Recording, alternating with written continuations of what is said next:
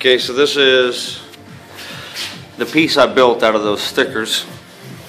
I know it looks a little rough, but this is what happens when you braze with a MAP gas torch. I wasn't able to use my hydrogen torch on this one,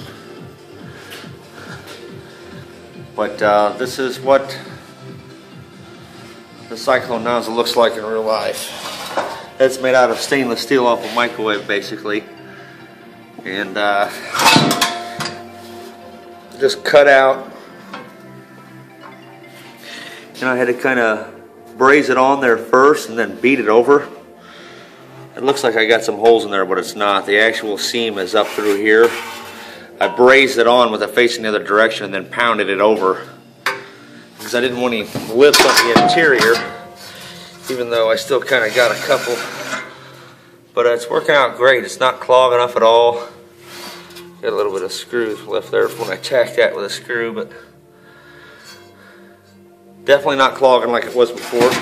The reason why I've got this nozzle on here is because this blower connects onto here like this.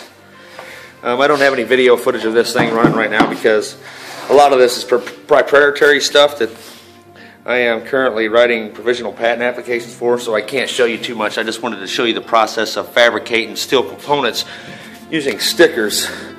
And basically, I just drew up this propane tank on this simple 2D CAD software, drew out the pieces in real world dimensions on my units, which basically here you have the ability to scale 1 to 1, which is all I did. 1 inch equals 1 inch scale. And I printed these pieces out on sticker paper. I then stuck the sticker paper on this microwave casing that I have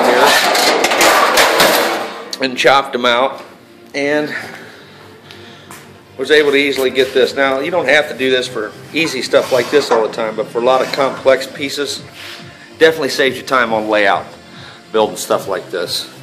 I'm really happy with the way this nozzle worked out. It's not clogging at all. So, good deal. When this thing's all done and the application's finished, I can show you guys what some of this stuff is going to do, but it's pretty awesome actually.